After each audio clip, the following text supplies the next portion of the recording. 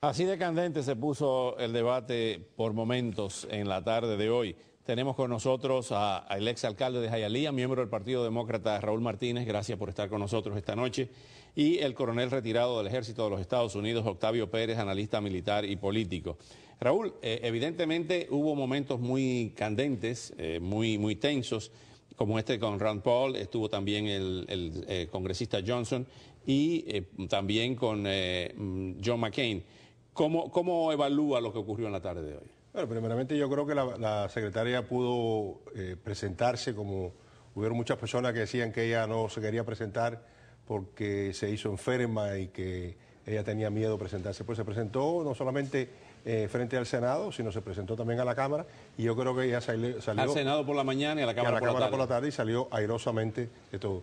Definitivamente tú tienes individuos como Rand Paul y en el caso este de Bob Johnson, que tienen que tener una posición para que su grupo íntimo, su grupo que los apoya a ellos, pues se sientan que hicieron algo bueno. Pero tuviste la respuesta número uno a Bob Johnson, que no conoce, y a Rand Paul nunca va a tener la oportunidad de tener que votar un secretario de Estado, porque los Estados Unidos nunca van a elegir un individuo. Se refiere al hecho que el señor Paul le dijo, si usted hubiera sido mi... vamos a verlo, y para escuchar también a Octavio, vamos a verlo. I'm glad that you're accepting responsibility. I think that ultimately with your leaving, you accept the culpability for the worst tragedy since 9/11. And I really mean that. Had I been president at the time and I found that you did not read the cables from Bengazi, you did not read the cables from Ambassador Stevens, I would have relieved you of your post. I think it's inexcusable. I don't suspect your motives of wanting to serve your country, but it was a failure of leadership not to be involved. It was a failure of leadership not to know these things. And so I think it is good that you're accepting responsibility because no one else is. No le contestó nada en ese momento. Pero eso no había que contestarle. Ahí le contestó un senador de Connecticut, Chris Murphy, que le dijo comparar los 4,000 y tantos muertos de septiembre 11. Definitivamente que mueran 4, eso nadie lo quiere, pero comparar, te das cuenta que él lo que estaba haciendo era tomando unas posiciones para complacer al elemento de él. Coronel, ¿cuál es su evaluación de lo que ocurrió hoy? Vamos a poner en perspectiva todo. Primero, la secretaria Hillary Clinton ha hecho lo que va a ser el próximo secretario de Estado, o sea, que va a superar la número de horas de vuelo y va a irse visitado. Ese es el futuro y el destino de todos los secretarios por los tiempos que estamos viviendo. Nadie cuestiona su trabajo. Es más, en mi opinión, su desempeño ha sido el mejor de toda la administración, inclusive mejor que el presidente, es mi opinión.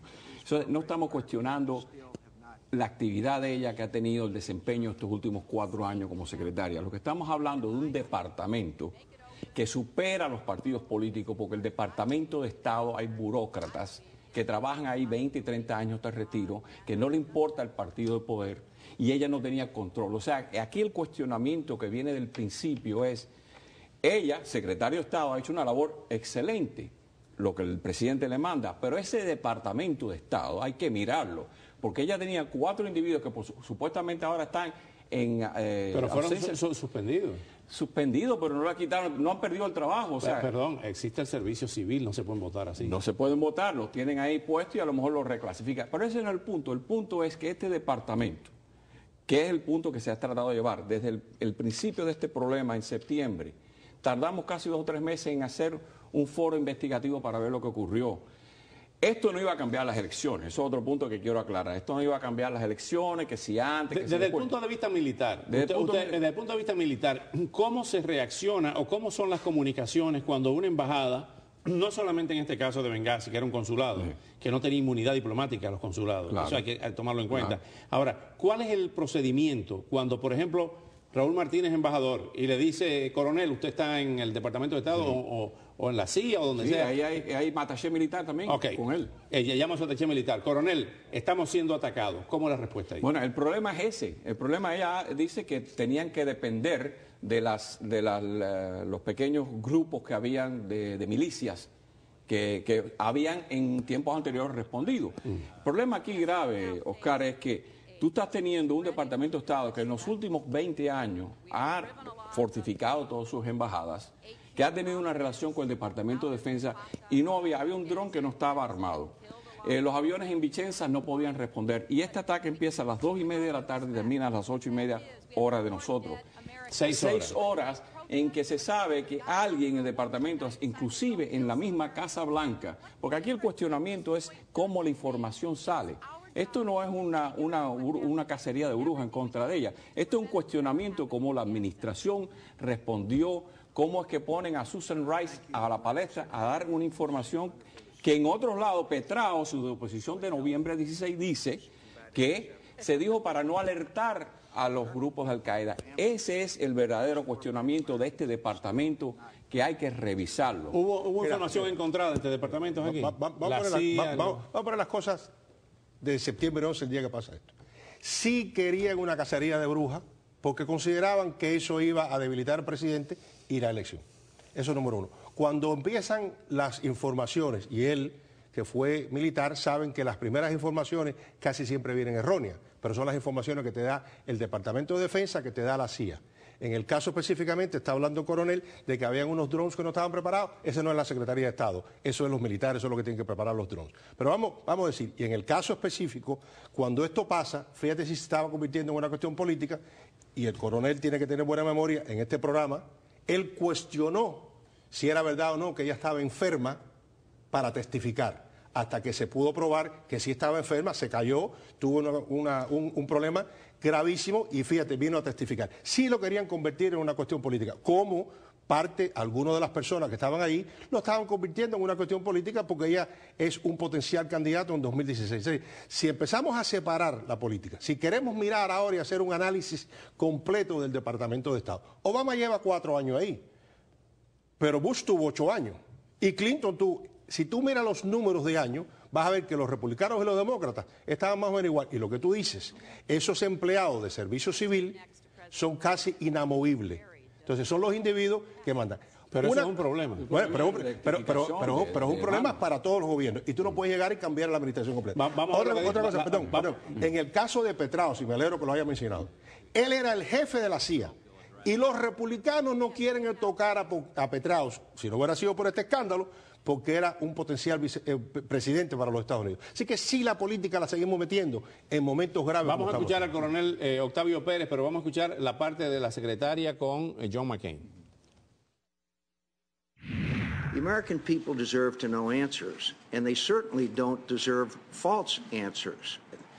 Why is it that the administration still refuses to provide the full text of emails regarding the deletion of references to Al-Qaeda and terrorism in the talking points?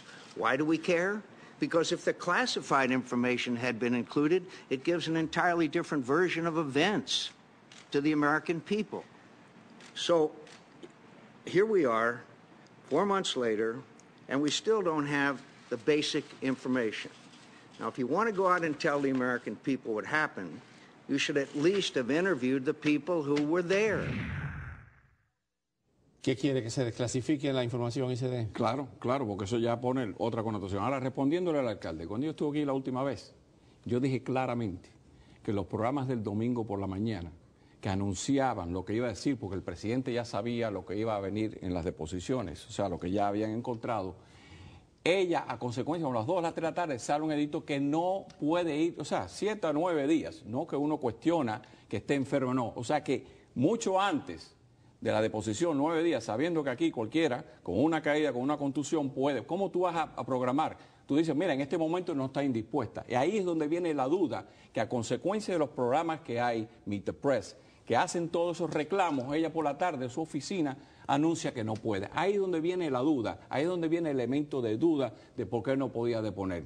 La cosa es esta, mira, primero, ella se autoinmola cuando ella acepta responsabilidad. Primero el presidente dice, yo soy responsable porque soy comandante jefe.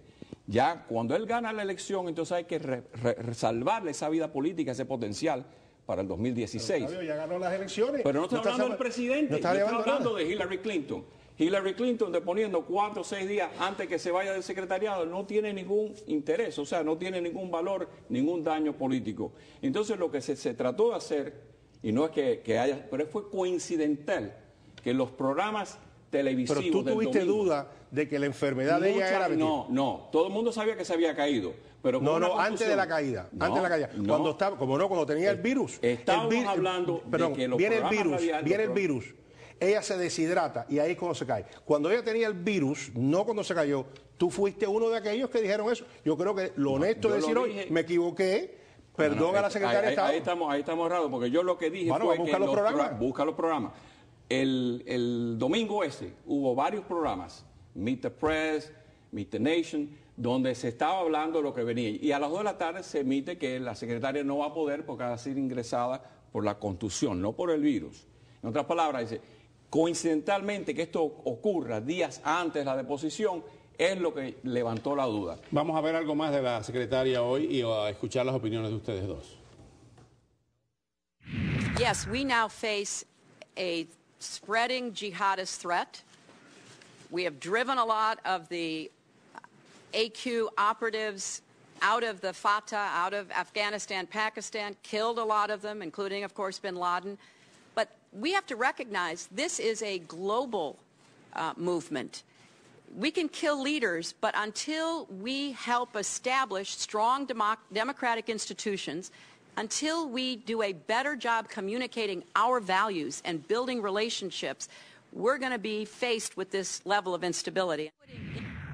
Un minuto nos queda para Raúl Martínez y Octavio Pérez. Y la pregunta es, luego de lo de Argelia también, agregando lo que ha pasado en Argelia, ¿estamos ganando o estamos perdiendo la guerra contra Al-Qaeda y el terrorismo internacional? Yo creo que nosotros estamos ganando la guerra porque hemos decimado a aquellos que eran los líderes, pero siguen habiendo grupos que van a estar ahí y van a estar viviendo. Una de las cosas que también quería tocar, que se tocó en el tema y no lo hemos tocado en esta noche, es que a ella la acusan de no haberse leído estos telegramas o estos comunicados.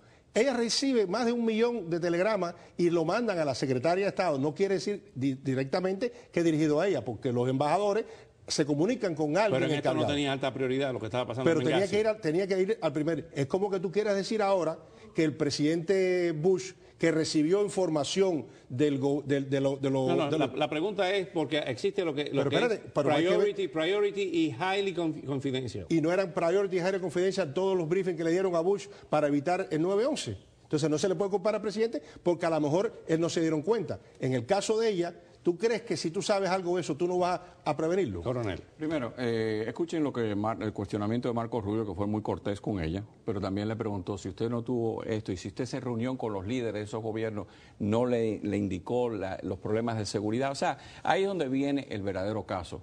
La falta de comunicación y es no la... ¿La falta de comunicación entre quién y quién? Entre el Departamento de Estado, recibiendo la información que el vocero de la Casa Blanca... ¿De la CIA y el Pentágono? No, el Pentágono y la CIA tienen todos los cables, por eso lo quieren declasificar, o reclasificar. El problema es la información que se puso al público en ese tiempo sin saber lo que estaba pasando. Uno tiene que poner...